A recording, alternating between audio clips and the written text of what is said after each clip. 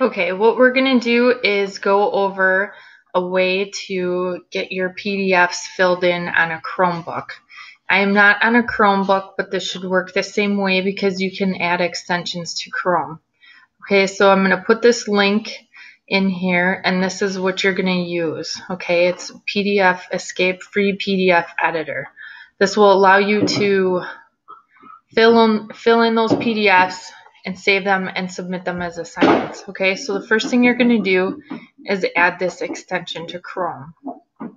Okay, it's going to ask you, do you want to add it? And you're going to say yes, and you're going to add it.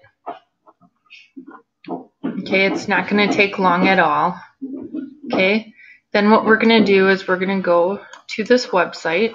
Okay, you can copy it and paste it into your browser, whichever is the easiest way to work for you. Okay, so we're going to then go to this website, and then you can choose file, drag and drop, whatever your preference is to get the PDF that you're looking for in there.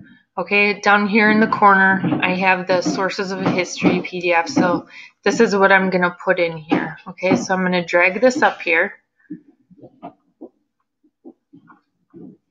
Okay, now you can see that my form is here. Okay, I'm going to type my name here. Okay, we're going to put in our responses. You can see I already saved that one.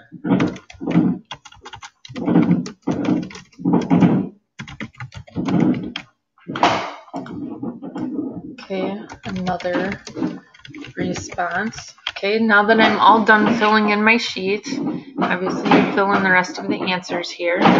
Okay, and then you are going to want to save and download it.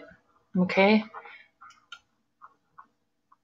we're going to save and download it here, and now you can see that this is in my little bar down here. Okay, so make note of where you have your document, and you can always right click and show in folder here. Okay, so now when we open this,